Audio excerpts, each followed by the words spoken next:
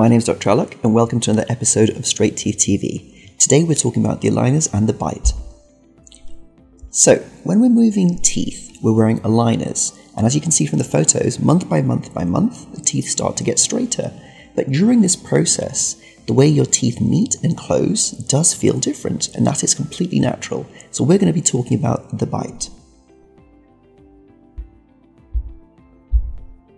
So our individual bite is completely different. We are all different. It's based on how our upper teeth meet into our lower teeth, and it's just like height and weight. Some of us are different heights, some of us are different weights, and some are more ideal than others, but we're all naturally different. See, we have completely different makeups, so we have different jaw sizes, we have different teeth sizes, and just like we have many different human forms, we have many different ways the teeth meet together. So the first thing to understand is how your teeth meet together and your bite is a function of natural human variation. So we are all different, and that's perfectly normal because we all exist with our bite as it is to begin with.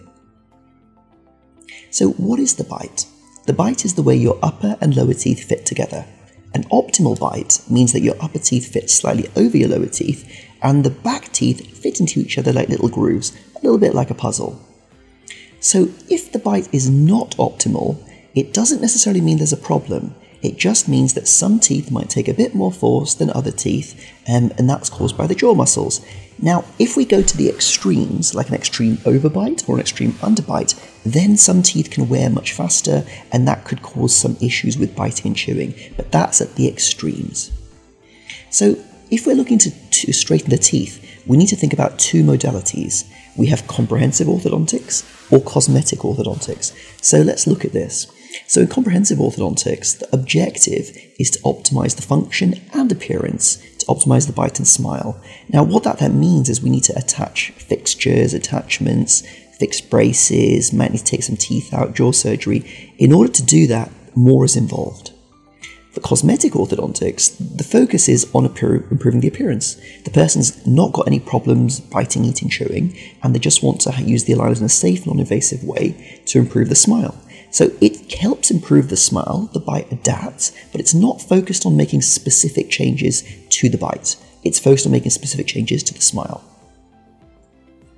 So does aligner treatment affect the bite? Well, as mentioned, it's how your upper and lower teeth meet together. So typically, the first molar to the first molar improves position slightly in the way that the cosmetic straightening works.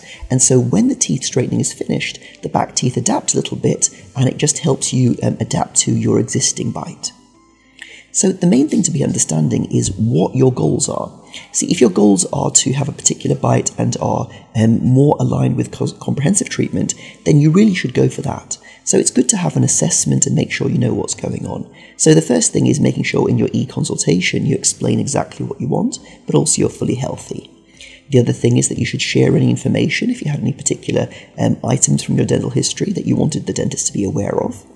And at the same time, it's very important to make sure that you're monitored throughout the treatment by a dentist. And the other thing is that the aligners need to be sent in stages because as our teeth straighten, there may be some teeth moving faster or some teeth moving slower, in which case we need to adapt and change the sequence you get them in. So it's good to be in a position where everything is monitored. So the final bite, feeling and settling. So it's normal for your teeth to feel different at the end. It's nothing to worry about.